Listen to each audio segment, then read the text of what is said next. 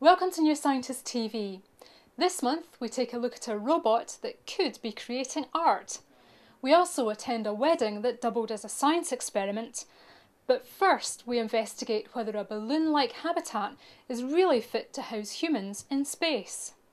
Here in Las Vegas, a company called Bigelow Aerospace is developing habitats that could soon be snapped up for research in space.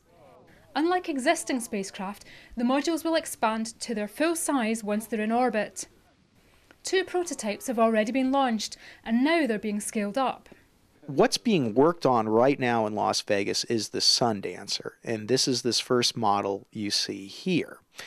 We will launch the Sundancer first, deploy it, test it out, and then the next launch will be these 2 pieces, which is a combined node and propulsion bus.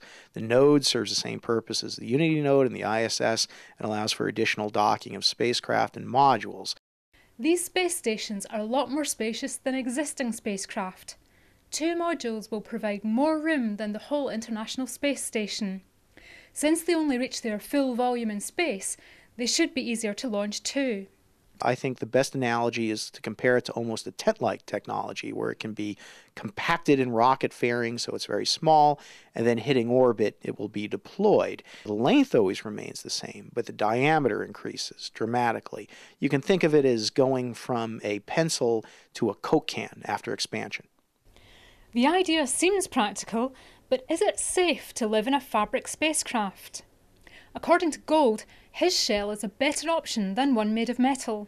We have done side-by-side testing where we take our micrometeorite orbital debris layer and our Kevlar-like system and test it directly next to ISS outer shell. And ballistics will actually go through the ISS outer layer and stop about midway through ours. Think of it as a bulletproof vest in space that also gives you good protection from radiation.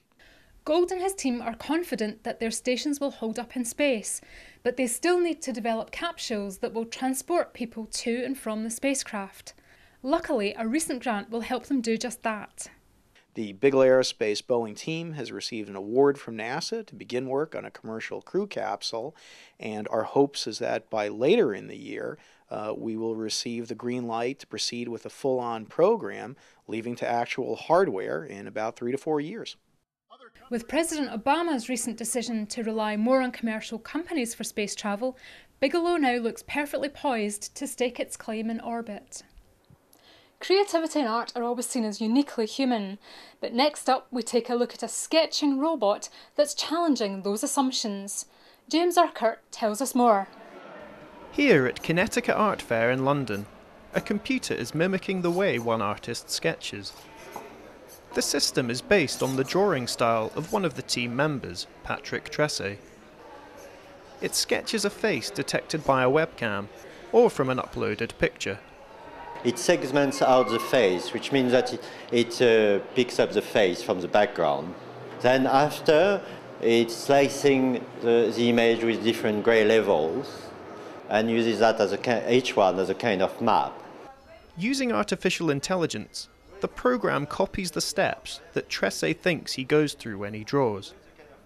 But the team isn't just trying to recreate his style of drawing.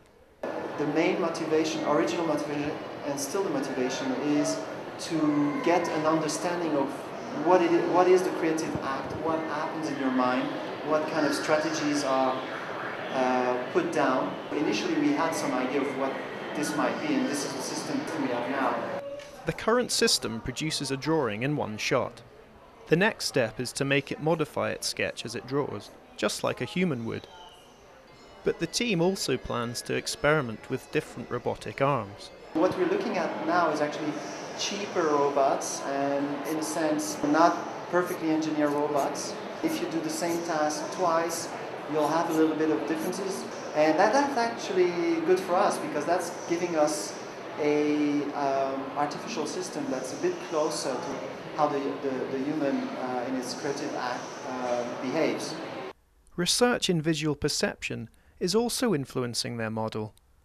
This study has been tracking people's gaze and hand position as they draw a self-portrait to compare strategies used by artists and non-artists.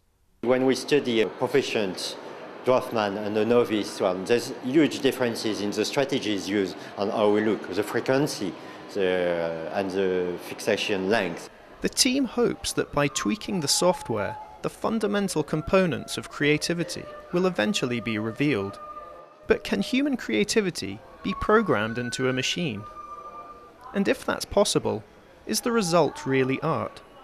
By focusing on the dynamics of drawing, they're sure to challenge one of the most cherished human abilities.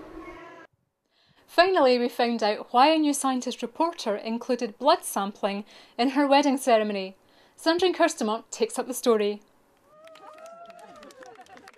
Most people plan to make their wedding special, but this wedding in southern England was a first for science.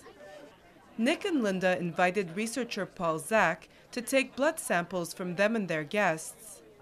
It was a chance to find out what goes on in people's bodies during this momentous bonding event. The value of doing this as a field study is that we have an actual real-life event. So this way we actually go in a very natural setting, a wedding with 100 people, some of which knew each other, some of which didn't know each other. 13 people, including the bride and groom, had their blood drawn before and after the couple took their vows. Zach wanted to find out if there would be a rise in their oxytocin, a hormone associated with love, trust, and bonding. We thought maybe during this wedding ceremony, people are bonding to each other and they're actually releasing oxytocin. So we measured oxytocin, and we also measured a bunch of other hormones that were also associated with reproduction.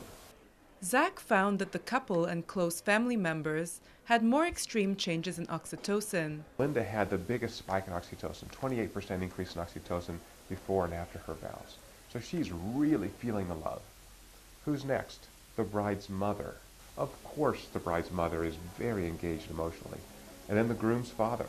And then the groom. And then further out are some just random friends that we pulled. Testosterone is linked to sex drive, and studies have found that it drops when men fall in love. Zach expected this to happen at the wedding too, but results proved otherwise. We also found that testosterone levels were flat for all the men who we tested, except for the groom. So immediately after the vows, his testosterone levels doubled from beforehand. Why is that? He had this beautiful woman wearing a gorgeous strapless gown, and he's thinking about the honeymoon. According to Zach, the most important finding was that just being part of a wedding makes us release oxytocin. This may help explain why most people choose to have a wedding instead of eloping with their partner. I think the ritual evolved because we all have a stake in sustaining the human race. Bride and groom have a built-in set of people who are emotionally engaged with them, who care about the outcome. That's all for now, but there are lots more videos on our website. See how tiny helicopters could be used in a new 3D display system, and find out why termite mounds are inspiring architects. See you next time.